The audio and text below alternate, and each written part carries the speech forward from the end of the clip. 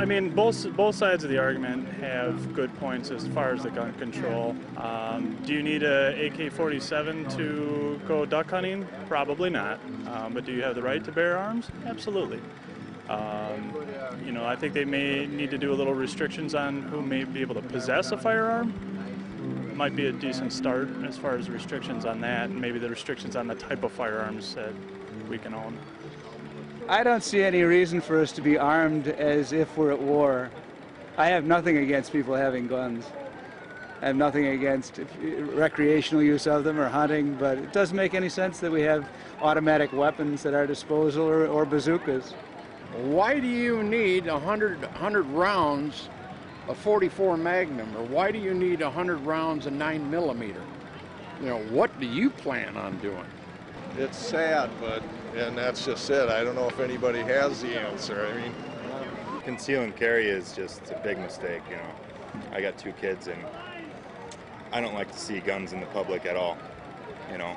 As far as hunting and maybe, you know, collecting, that's fine. Keep it at your house locked up. I really do feel as though, you know what, if everybody's carrying a gun, I think that there would actually be less crime probably, because somebody comes at you, they're going to think twice if you probably are protected as well.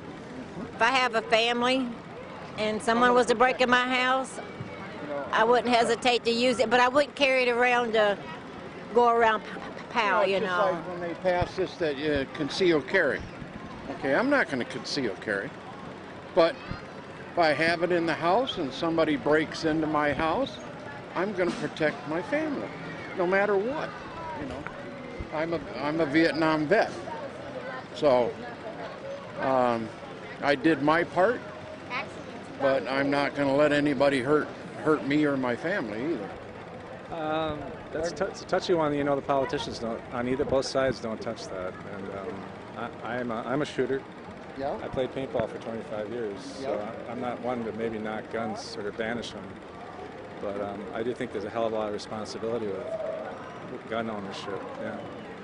And in fact, if you're not comfortable with them, I don't think you should have one. The gun law is too free, and it makes it easier for those guys to get in like that. I wasn't in favor of it, but it's too bad, but that was awful. To be able to carry guns, it's not going to do anything but cause more problems. It's not going to solve it. Everybody, oh, get a gun. Everybody has their different emotions and stuff, and you don't know what somebody's mindset is at the time something happens.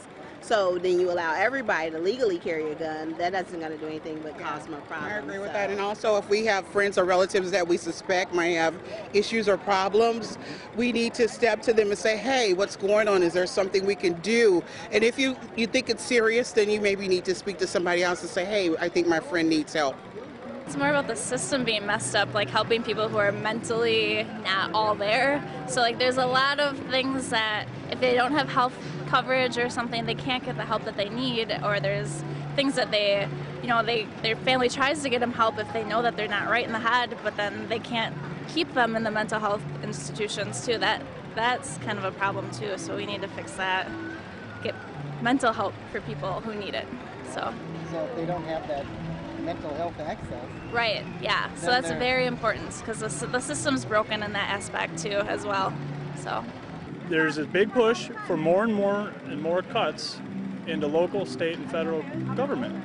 Well, the more and more cuts, guess who gets cut? It's going to be the resources that are needed, and one of them is going to be the mental health resources. And you see it locally here every single day, the cuts, and there's just no access. I mean, even look at our local police force when they try to get people, mental health care. You know, it almost comes down to the point where to get mental health care anymore, you need police intervention to first get you into the system to do that. And by the time you're involving police intervention, it's usually because something terrible has happened.